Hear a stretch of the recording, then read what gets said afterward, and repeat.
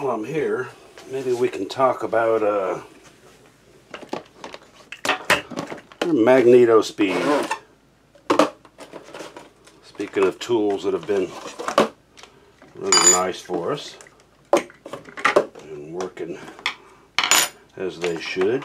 Had this thing for a while now. I actually ended up acquiring that back in we were doing load development for our blackouts, trying to get a load up that was accurate and subsonic.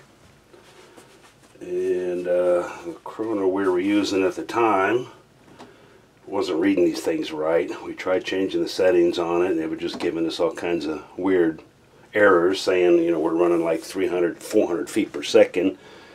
And I was thinking, like, gosh, I'm not even sure if the bullet would make it out of the barrel at that. We did a few tests to see if the thing was actually looked like it was doing something. Seemed to. So we ended up going out and buying this MagnetoSpeed. So you could just simply strap it on the end of your barrel. And it's got magnets in there. It reads the bullets going across there.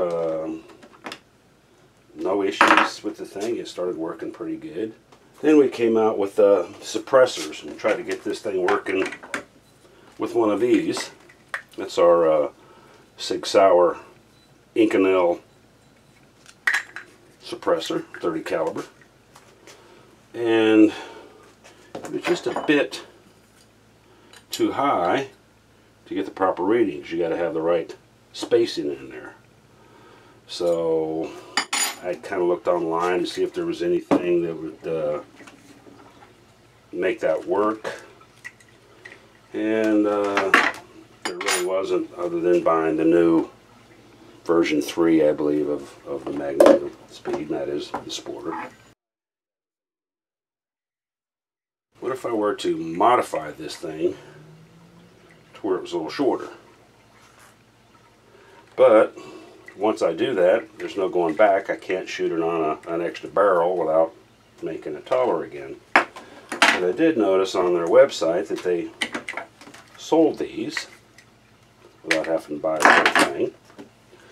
So we bought another one. And basically, I trimmed it down so that it would work with a suppressor. Put a little rubber pad back on there.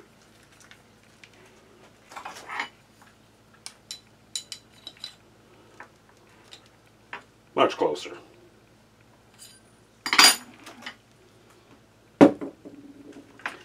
And that made everything all fine and dandy when we're shooting with our cans.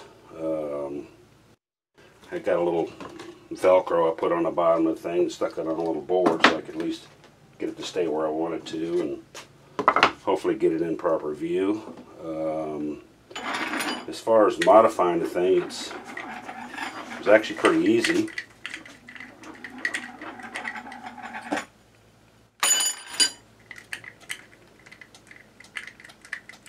Just remove the strap out of there.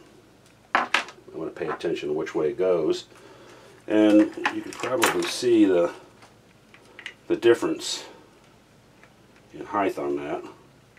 Hopefully you can see that. And basically, if you were to take something like this, set it for 1/2 inch, you can run across this thing and scribe it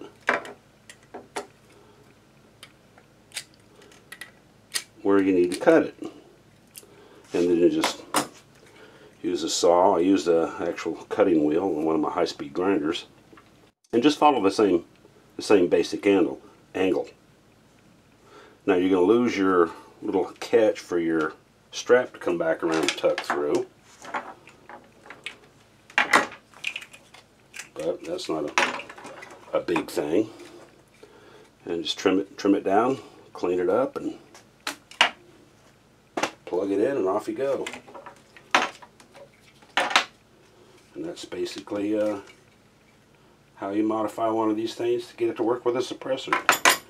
Now our suppressors are about 1.5 inches, so the 1/2 inch was about perfect to be in line for what we needed. If your can's bigger, which I don't think many of them are much bigger, you might have to actually trim just a little bit more. But I was still able to use our strap and everything on it, and the pads. You know, we've got the different thicknesses of pads somewhere, so I could still kind of space it around and make it work like it was supposed to. That's been rather handy. Now back to my cleaning.